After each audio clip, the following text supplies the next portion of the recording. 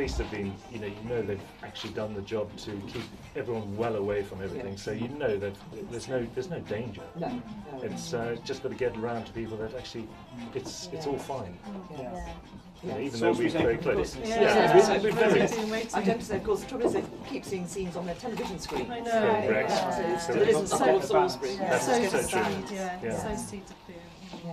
But it's but hopefully it will sort of settle down and it's given. Experience until you guys until Michael took over. So it's just going to be through here to the right is where it was found.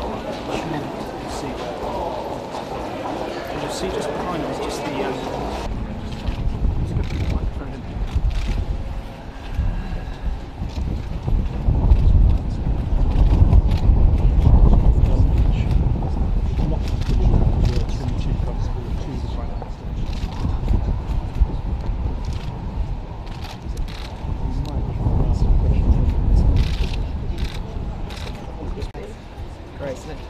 This lady's another tenant. Hello. Hello. My name's Sarah Hayden and I have a boutique just along here called Conquer.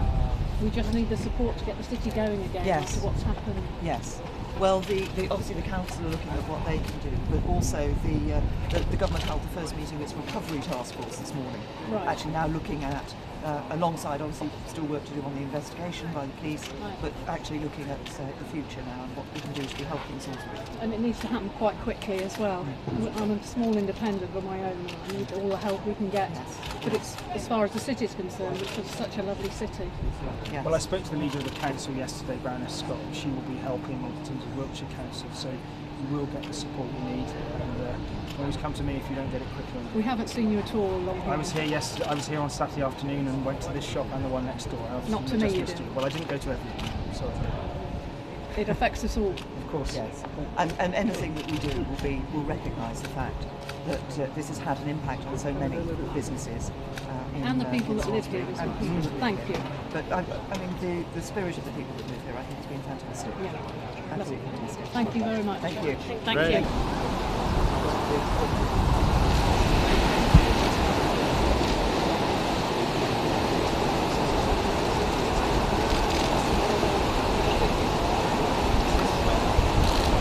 Police Constable Alex Ray, Police Constable Alison Williams, our first responders. You were actually first there on the scene? Yes. Yes, yeah. And of course you had no idea what you were Not at all. dealing with. No, not at all. It was, it was a routine call for two people on the bench slumped over, which was nothing out of the ordinary. So. Yes. Gosh, that's been quite. And I gather you've just been on nights. Yes. Yes. 5 o'clock in the morning, so a lot of sleep. Sorry to And keep we're back waiting. Yes. Sorry. Remarkably well. Yes. We're Yes. back on yes. tonight as well. So. Yes. Yeah.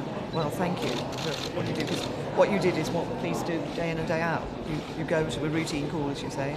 You don't know what you're finding. You don't know what's there. That's really very kind of you. It makes us proud to wear our uniform for sure. Yes. Well, you do a great job. Thank you. Protecting the public is right at the cause. Yes. That's our first priority. That's what these guys did on that day. Really very good.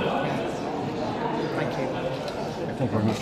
I'll hand you over. Promise to introduce you, these are Ian Parsons, who's one of the first NHS responders. Oh, right. Yes.